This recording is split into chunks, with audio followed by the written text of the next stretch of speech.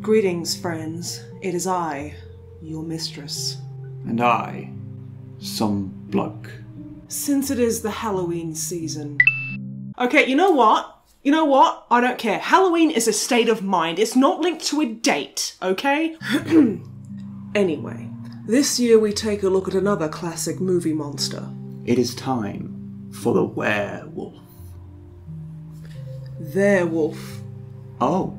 Many cultures around the world have had different myths about man transforming into animal, like the were-tigers of India or the were-jaguars of South America, but the werewolf is the most well-known of them all. The name derives from Old English, with were meaning man and wolf meaning, well, wolf.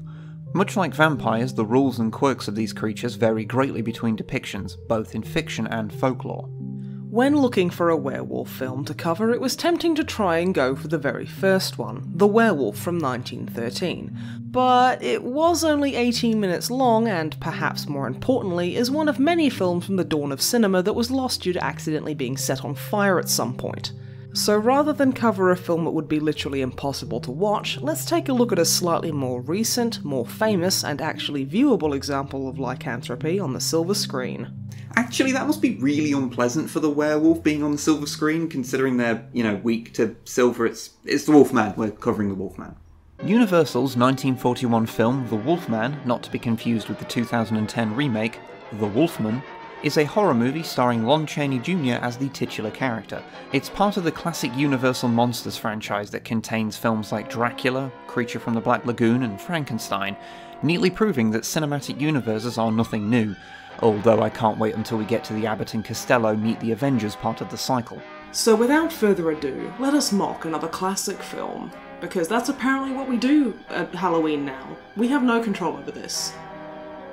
It's them, they're making us, The movie opens with our protagonist, Larry Talbot, returning to his family home after 18 years away. And by family home, we mean castle. He meets up with his father, Sir John Talbot, who, looks to be about 10 years older than his son?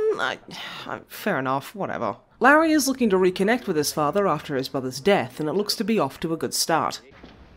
What do we got there? Gee, sir, I don't know. If only there was some way to tell what was in this box. The glass is a part for John's telescope that Larry helps fit with the skills he gained whilst away and won't be relevant again. After John inspects it and finds it to his liking, Larry takes a look and peers into the local town.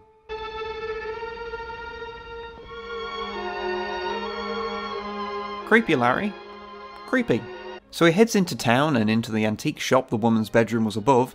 Sadly, upon entering we find that despite everywhere on the internet claiming the film takes place in Wales, that's this bit, she disappointingly does not have a broad Welsh accent. We're being invaded by beings from outer space! Larry asks the lady if she has any earrings for sale. After looking at the merchandise, he describes the earrings that she was wearing when he was spying on her through the telescope. I'm sorry, we haven't any like that just now. Oh, yes, you have. Don't you remember? On your dressing table up in your room. Girl, run. When pressed about how he knows about them, he claims psychic powers, which she accepts probably because she just wants him out of the shop. He ends up buying a cane with a wolf and a pentagram made of silver on the top, and the lady, whose name is Gwen, states that this is the sign of the werewolf. Werewolf? What's that? Oh, that's a human being who at certain times of the year changes into a wolf.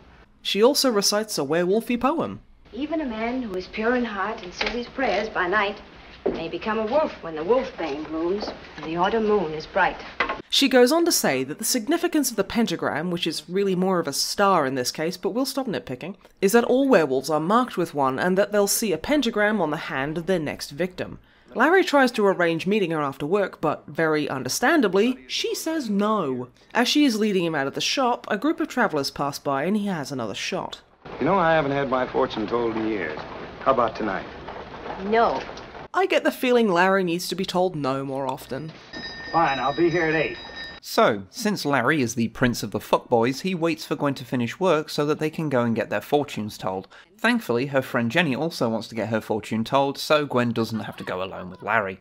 Even a man who is pure in heart and says his prayers by night They become a wolf when the wolfbane blooms and the autumn moon is bright. Okay, lady, you're like the third person to say this poem. I'm starting to think this might be a werewolf movie. Upon reaching the travellers, they meet the fortune teller Bella, played by Bela Lugosi. We can only assume that when he saw how few lines of dialogue he had, he just said, I can't be bothered to remember a new name. My character's name is also Bella. I don't give a fuck, I was Dracula! Jenny goes in first, whilst Gwen, inadvisably, goes for a walk with Larry. She confesses that she's actually already engaged, so she shouldn't really be here, which is, you know, true for a lot of reasons. Back with the fortune telling, Bella looks stressed and, good lord, he's a Joe star.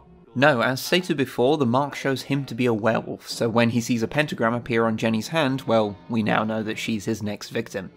He tells her to leave, so she does with great speed before we hear the telltale howl of a wolf.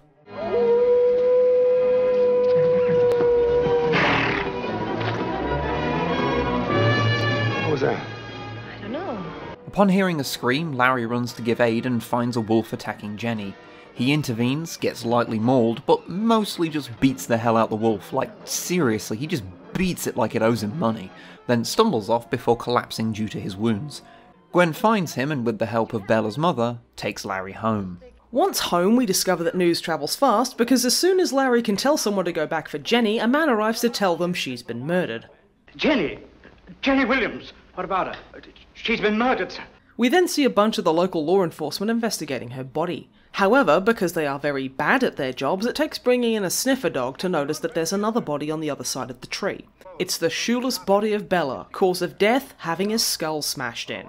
Plus, they find Larry's cane next to him, which is more than a little incriminating. We cut to the next morning, where Larry awakes to his father, a doctor and the local lawman, entering his room. He's asked if the silver-topped cane is his, to which he says, of course, that's what I killed the wolf with. They then tell him that it was found next to the body of Bella. Larry states, I only saw a wolf. Realising how suspicious he looks, he goes to show them his wounds from the mauling to find that they're all gone now, which doesn't much help his case. Fortunately for Larry, he's a member of the local rich family, so rather than drag him to the station for questioning, they just sort of leave him alone because, well, it's all so confusing, you see, and he just needs some rest before they ask him any of those difficult questions about that guy he totally probably killed. They even leave the cane, which is, well, they're just leaving incriminating evidence with the murder suspect. That's, like, the opposite of what they're supposed to do. I'm not accusing him of foul play, Sir John, but after all, 2 people are dead, and I am chief constable. That's no reason to make a great mystery out of it. No, that is literally a reason to make a mystery out of it. John's explanation is that a dog or a wolf must have attacked Jenny. Larry and Bella went to help, and in the melee, Larry accidentally beat Bella to death. Now, John, involuntary manslaughter is still a crime, John. Fucking eat the rich, man. Eat the fucking rich. Later, Larry follows Bella's coffin into the church, where he tries to take a peep before he is rudely interrupted by Bella's mother, speaking to the priest who is most upset at the, quote, pagan celebration. I hear your people are coming to town dancing and singing and making merry. I couldn't break the custom, even if I wanted to. Fighting against superstition is as hard as fighting against Satan himself. I mean, fuck other people's cultures and their differing ways of dealing with grief, am I right? We then cut to Gwen and her father who are being accosted by Jenny's mother, who blames Gwen for her daughter's death. But then Larry enters and they all leave because, I don't know, I guess a murder suspect standing around threateningly with the literal murder weapon would be a little bit intimidating. Larry goes to speak to Gwen, apologising for getting her involved in all of this before her fiancé, Frank, arrives. His dog doesn't seem to like Larry much. Good dog. Frank is, given the circumstances, as polite as possible, but it gets awkward, so Larry leaves. Well, there's something very tragic about that man. I'm sure that nothing but harm will come to you through him. Anyway, the funeral/carnival is here, so fun and dancing happens. Probably a little bad taste you showing up there, Larry, considering everyone thinks you killed the guy, and that's not even getting into the fact that you're carrying the murder weapon. You should, probably put that down sometime. Gwen and Frank see him, and to prove how totally not jealous he is, Frank offers to play a shooting gallery game with Larry. Larry is a crack shot until it comes to the wolf, which he just can't seem to bring himself to shoot. He slips off and runs into Bella's mother, whose name is Maleva, by the way, and she lays it all out for him. Bella was a werewolf. Larry's cane could kill him since it had a silver top, and anyone bitten by him would become a werewolf. So, like, you're a werewolf, Larry. She gives him a charm that can break the evil spell, whatever that means, and in return he shows her a bit of nip. Go now, and heaven help you. Once he leaves, he runs into Gwen, who he gives the charm to in hopes it'll protect her just in case this werewolf stuff is true. He goes in for a kiss, but they're interrupted by the Travelers packing up since, haven't you heard? There's a werewolf about. Larry panics and races home. He starts tearing off his clothes to find his legs have grown much hairier. Yeah mate, I'd recommend a wax for that, softer regrowth, yeah? So then, are you ready for the money shot? The transformation scene that is the focal point of every werewolf movie?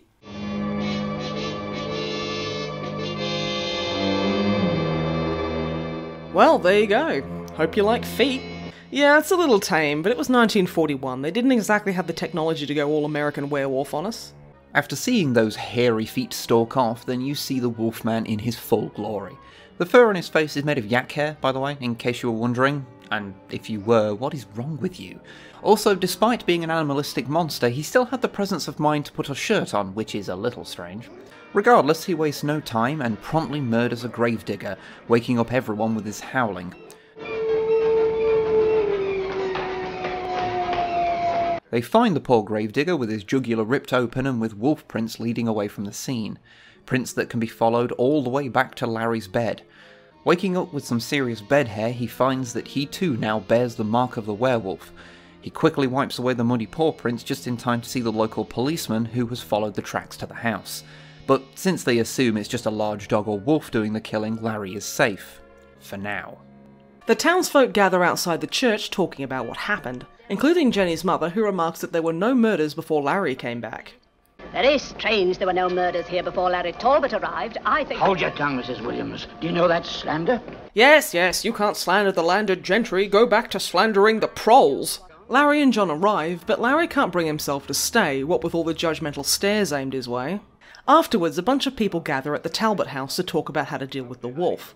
Larry finally comes out and says that it's not a wolf. It's a werewolf. Which is met with the expected level of skepticism. Do you believe in werewolves?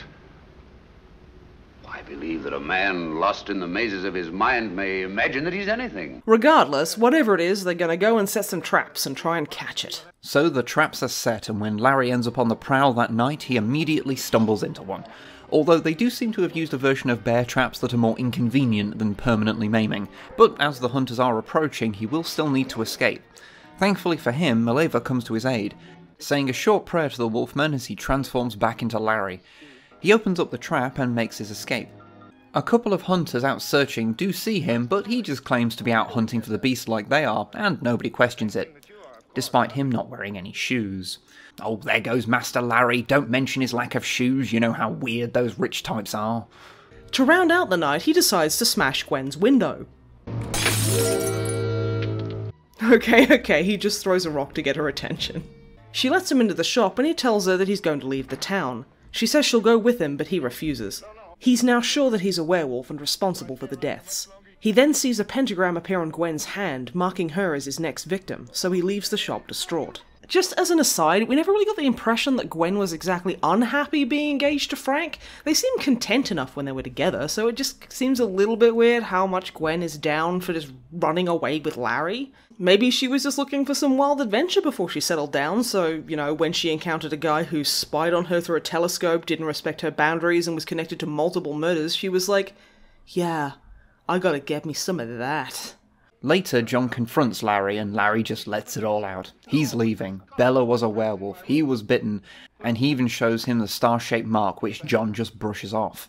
That scar could be made by most any animal. See many animals with star-shaped mouths, do you, John? Still, despite not believing any of it, John agrees to help his son and restrains him so that, should he transform, he wouldn't be able to leave and get killed by all the hunters looking for the wild animal. John leaves to join the hunt, but on Larry's insistence, takes the silver-topped cane. However, Larry escapes off-screen and is soon pursued by the hunters. Gwen shows up looking for Larry, but instead runs into Maleva, who tells her to come with her if she wants to live, but Gwen has none of it. Turns out that was a bad move, as the Wolfman stalks and attacks Gwen.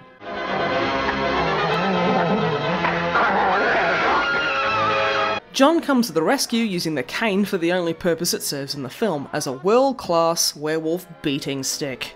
After a brief struggle, John stands over the beaten body of the werewolf, and as Maleva says a prayer over the body, it transforms back into Larry.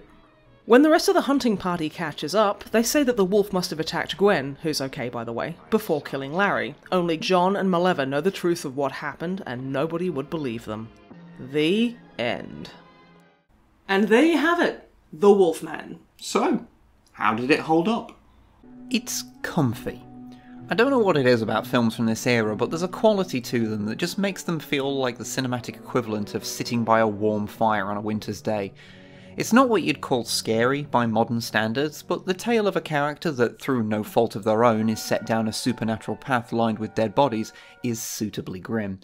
Not to mention that its ending leaves us with a main character dead by his own father's unwitting hand. Not that that death would stick, as Lon Chaney Jr. would reprise the role of Larry Talbot 4 more times throughout the 40s. The movie is shot and acted well, and the score is fantastic. Even the special effects do a good job of conveying what they need to, despite the technical limitations of the time. Granted, he looks less like a wolf and more like the suggestion of a wolf, but still. The Wolfman has become one of the more iconic werewolves. And that's despite most of the werewolf lore in the film being inconsistent with the usual stuff like only transforming under a full moon. Also, to be fair, much of what we joked about was really just us seeing the movie from a modern perspective. Sure, Larry does come across as super predatory towards Gwen, but then old movies were just like that. Respecting people as a concept was only really invented around 1994, even if it is still largely ignored. Also, and this is not about the movie really, but the DVD of it we have has some really wonky Photoshop done to one of the old promotional photos to make the Wolfman look like he's got fangs. Also, the disc seems to be from a different release, not sure what's going on there.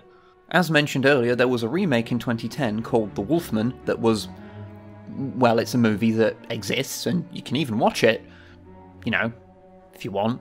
There were also plans to reboot the series as part of Universal's Dark Universe, but yeah, I wouldn't hold my breath over that.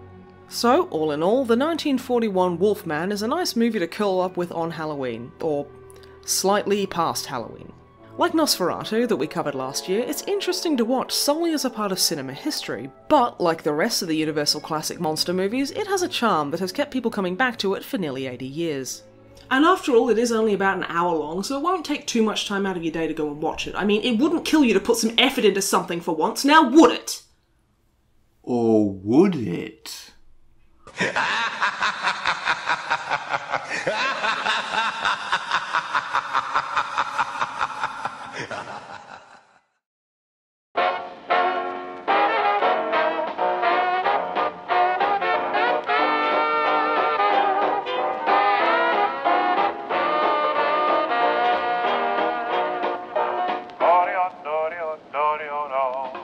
I like the way you smile at me, baby.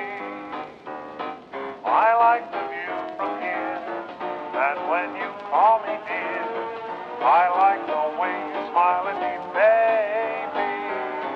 So baby, won't you smile?